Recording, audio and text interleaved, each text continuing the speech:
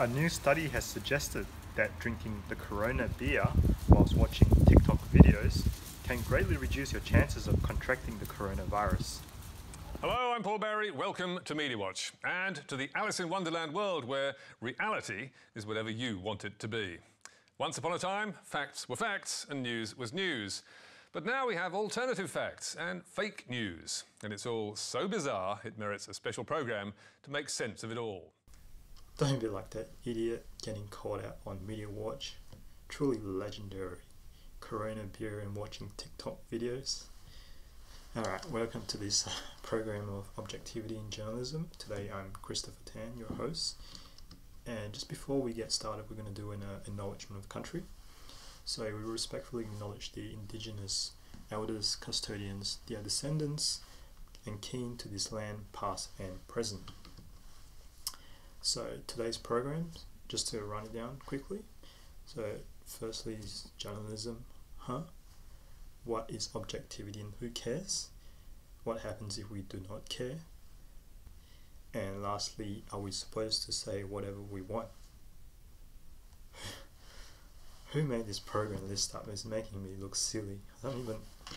Anyways, let's just get started. So, coronavirus, epidemic, pandemic, Wuhan virus, the Chinese virus. Because it comes from China. It's not racist at all. It comes from China. I want to be accurate. Kung flu, COVID-19, coronavirus, or simply Mrs Rona. See, the coronavirus has been prevalent in the media within the last 3 or so, 4 months, and now I'm going to be using this example to convey this presentation or this program about objectivity in journalism. So firstly, what is journalism?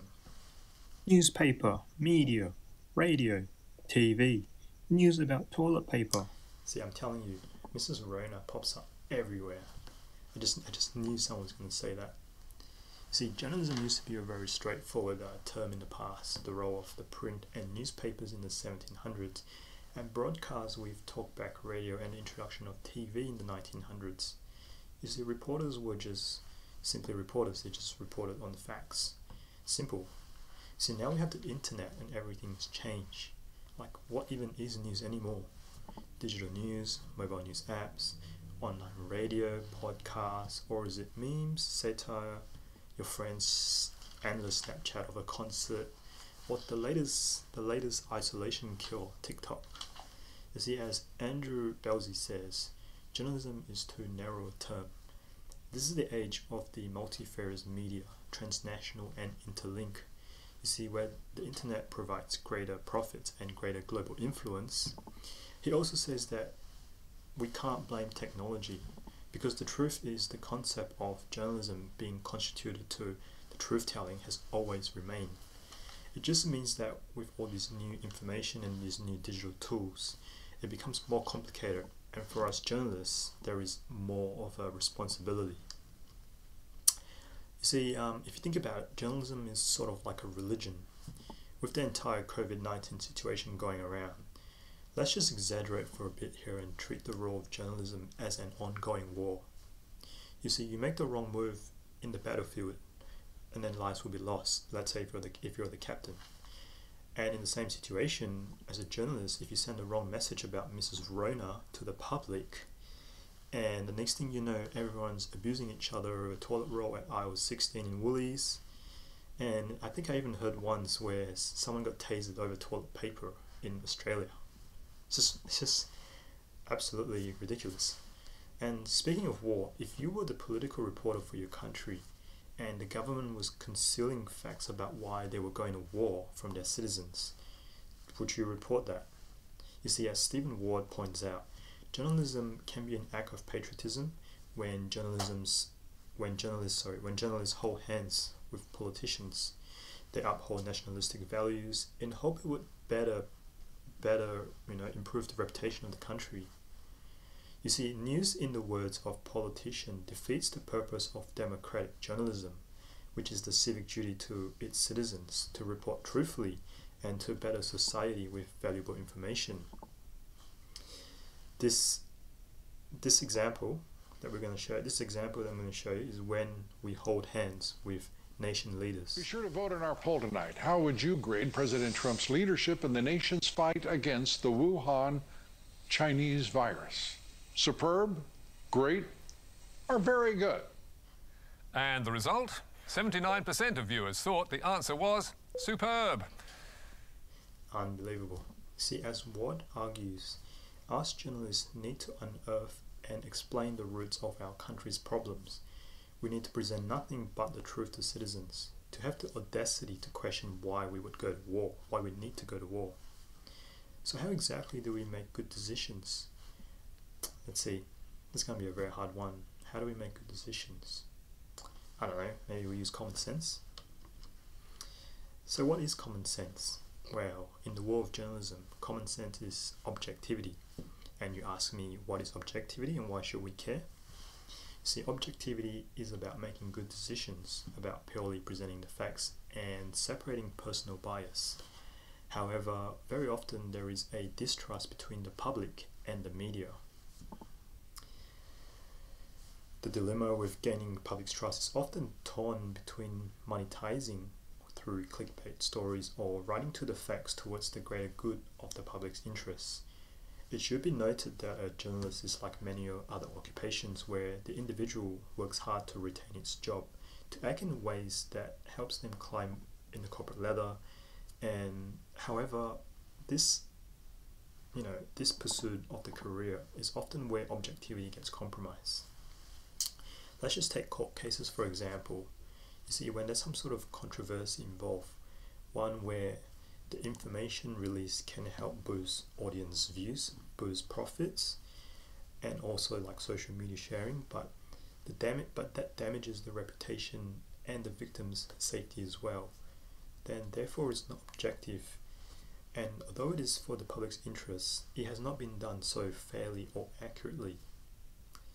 But if the report is done fairly and more victims that were previously unknown step forward, then it can be said that it is for the greater good of the public's interests. So as Belzy says, that virtual in journalism and reporting ethically is better than industrial journalism conforming to profitability. Journalism is like no other occupation. Journalism is about responsibility and earning the trust of the public. So what are the dangers of not using common sense by being objective? Let's just take a look at this example. A Gold Coast couple stuck on the Diamond Princess cruise ship getting creative to survive the coronavirus quarantine. They've used a drone delivery service to get wine. Inventive Aussies stuck on coronavirus cruise ship in Japan get their wine club to bring them 2 cases of booze, delivered by drone. I just want to say that's what makes us proud to be Australian. This is a round of applause for this couple. I think it's ingenious. Good on them. So, did anyone actually ask the couple? So it was a joke? Oh, of course it was. How in the hell can we got a drone through the Japanese bloody military? And think about it. We got it from our cabin, Stuart. We can't believe it. It was a thing we set up on our Facebook, and we stuck every newspaper in the world and every media outlet in the world in. So lesson learned. Do the common sense thing and actually ask the couple what happened instead of just Control-C, Control-V. Well, let's look at another example. This news story by ABC Perth is objective enough in terms of warning commuters to allow extra travelling time for that morning amidst the grand opening of Costco. However, was it really necessary to mention keywords like toilet paper and hand sanitizer during a period of time where the people of Perth were panic buying? Secondly, in terms of objective information, the photo included on the right was not necessary to learn about whom were first to line up. The dangers of not being objective allows the community to have a platform to criticize these people in the photo. Famous for... never mind. So what are the repercussions of mass media information on stories about Mrs Rona? Well, quantity does not mean quality. It means contrasting advices and, polluting news feeds full of the virus situation, as well as emphasis on the lockdown scenario, is probably maybe why many people feel helpless. Hence, the only thing that they can think that they are controlling is being prepared when stocking up, which is probably explains why the panic buying. So, how do we remain objective as journalists? Well, on the technical terms, the guidelines are two things, being the fourth estate and the news values So being the fourth estate means, okay, let's just explain the three estates. So the first estate is the big businesses, the organizations and the corporations, and the second estate is the politicians and the governments, and the third estate is the everyday people, so the citizens of a country, for example. So the fourth estate is actually the press, the journalists, and their role is to stand outside all of these three estates and to reflect themselves to each other. Basically means to report on information and facts to these three estates. It has to remain separate from these three estates, hence the fourth. And news values. So if you ever wondered how news becomes news and why they're newsworthy, it's because of news values. There's four types of world, essentially. So the first world, the second world, third and fourth world. And as you can see evidently, all four worlds have different news values. So for example, in Australia, personality with, the many bang cousin stories that you see on the news, that can be obviously a personality value, news value for Australia, which is why you still see them on the news. But in a third world country, as you can tell, personality is not as of importance. So you probably wouldn't see a celebrity scandal kind of story in a third world. So news values are very important for journalists to follow to ensure that the news is relevant and objective. And when you're writing a story or reporting a story, let's say about the coronavirus, about something that's happened, or a precaution for the audience or for the citizens, maybe go through this list of news values to ensure that you're meeting these news values to remain objective. Now we'll just take a look a bit of the stats from the 2018-2019 ACMA stats and just talk about what's at stake. So far we've talked about objectivity, online news, and the importance of caring about having this common sense of objectivity. So in this first chart, as you can tell, radio and print is slowly dying. It's not dead yet, but it's still obviously relevant, but it's slowly dying.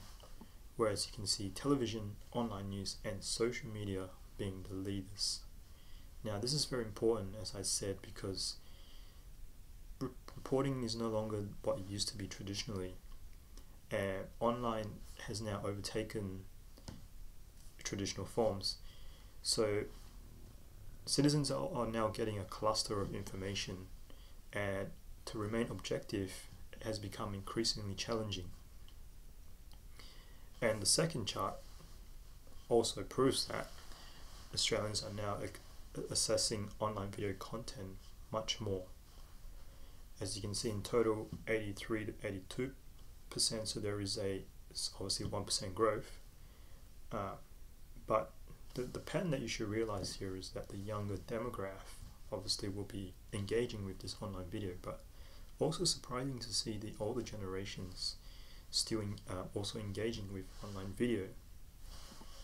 So free press. So how do we maintain this common sense that I've been talking about so far about objectivity, about objective reporting, when there is a free press? And you ask, what is a free press? So as Pearson and Polden says, every man has an undoubted right to lay what sentiments he pleases before the public. To forbid this is to destroy the freedom of the press. But if he publishes what is improper, mischievous or illegal, he must take the consequences of his own temerity. What? I don't understand. Because I thought a free press is one where you should be allowed to say whatever you want, like freedom of speech. Now, freedom of speech is very subjective, the terms of freedom of speech. Yes, you can say or do whatever you feel like, but this does not mean you go on a rampage. It means you do so with common sense and objectively and accurately. So in Australia, you can say whatever you want as long as it meets the guidelines of media law and ethics. There are self-regulating bodies such as the ACMA, as we've been saying, ACMA, to ensure you do not publish whatever you like. Now, a free press looks very different in other countries. What we have a free press of in Australia looks very different in other countries, like I've been saying, because of different regulations as well. So it's important to understand this, because not one size fits all. To really understand why the free press should exist or not, we'll be doing a comparison between Singapore's definition of a free press with Australia's. So the free press of Singapore, as we mentioned earlier about patriotism, Stephen Watt also says many citizens expect the role of journalists to be patriotic reporters when it comes to the country coming into conflict. And this form of patriotic journalism is currently seen in Singapore, obviously with the coronavirus. Well, let's just look at how information is being passed on in Singapore. Singapore's also got a feature of not having a free media. So this means that in normal times you'd say there's not a diversity of voices, but in a situation like coronavirus, that has helped the government to control the flow of information. And so all of the information going out is all effectively government approved. It's harder for misunderstandings or unhelpful information that's not conducive to public stability to be propagated in Singapore. Patriotic media in Singapore is based around nationalistic values. What I mean is that for example, your nightly soap operas in Singapore are not just melodrama, humour or entertainment. These drama series have deeper meaning and subtle messages to allow citizens to understand and appreciate their nation.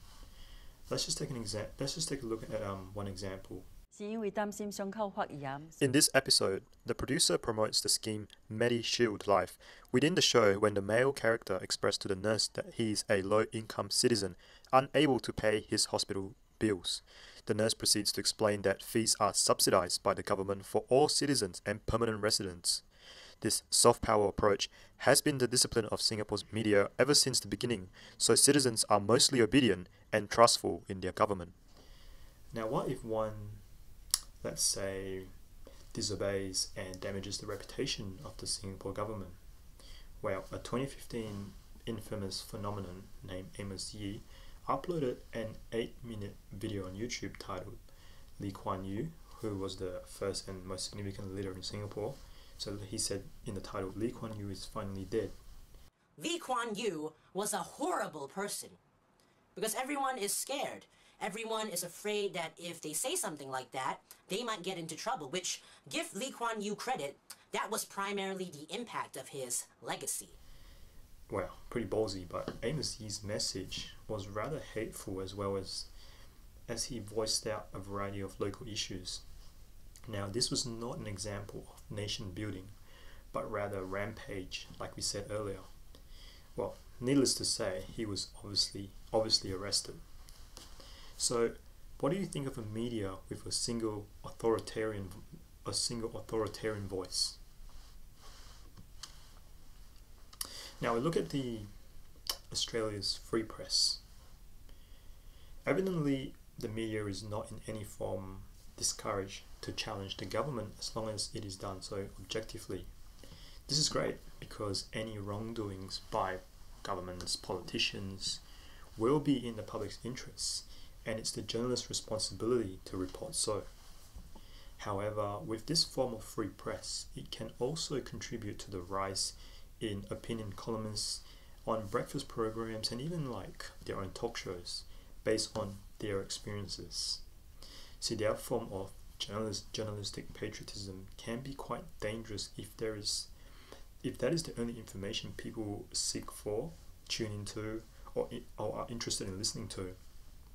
Depending on their agenda, if there is extreme patriotism, they would often narrow or often promote a prejudiced attitude towards nations and cultures. As Stephen Ward terms it as jingoistic reports, this can often portray other regions of the world as a threat. You see, instead of bridging the gap between the first world and third worlds and the understanding of poverty and other issues, we push them away with racism, discrimination, or stereotyping. Have a look at this example from Brown Bishop. It is to get rid of non-productive Chinese in the Chinese community who are non-productive and therefore, in the words of George Bernard Shaw, should be eliminated so they don't have to be fed. Okay, Boomer.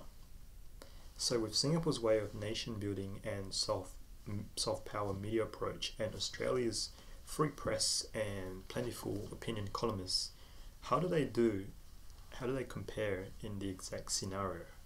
Well, here's an example of both of them at a recent Parliament address. We have enough food supplies to last us through this period and beyond. You can still shop at the supermarket or wet market, and you need not rush to stock up for weeks at a time. Now, on bulk purchasing of supplies, stop hoarding. I can't be more blunt about it. Stop it. It's not sensible, it's not helpful, and I've got to say it's been one of the most disappointing things I've seen in Australian behaviour in response to this crisis. The question in hand is not about the culture of both nations' governments or the obedience of its citizens. Ultimately, it comes down to how objective its journalism is.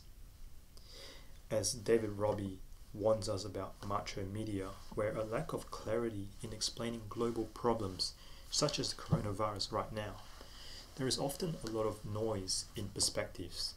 You see, the public is then forced to understand the mainstream viewpoint. Us journalists need common sense in reporting objectively to produce what Vardy and Grudge defines as synthetic statements, information that can be confirmed or verified, instead of like meaningless statements that there is no way that truth can be verified. You see, humans have advanced and we now have plentiful amount of ways and devices to gather information, and we will interpret differently from one another because of our complex beings and the desire and the wants to choose what we want to accept as information. Society will continue to advance, so we should listen to what Henry Sidgwick says about the principle of prudence, one where we should prefer a future greater to a present. Immediate pleasures should be deferred in favor of greater pleasures to come. I truly do encourage all citizens to watch and read as much as they can, but most importantly understand what those information mean before translating on to the next person. Well, that wraps up the program for today. My name is Christopher Tan. Thank you for watching, and please remember to practice common sense.